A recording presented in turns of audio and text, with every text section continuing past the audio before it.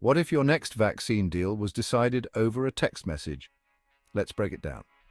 The European Court of Justice is set to review a high-stakes case involving European Commission President Ursula von der Leyen's text exchanges with Pfizer's CEO Albert Bourla. These messages were part of a major COVID-19 vaccine purchase during the pandemic's peak.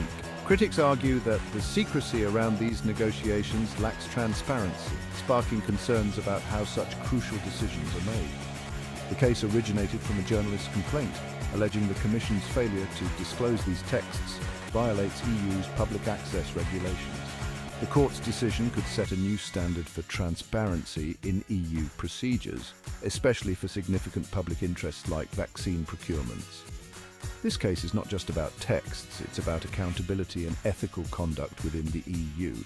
The ruling, expected in the coming months, will address the balance between protecting commercial secrets and upholding the public's right to information. Stay tuned, because the implications of this decision could change how key negotiations are handled in the future.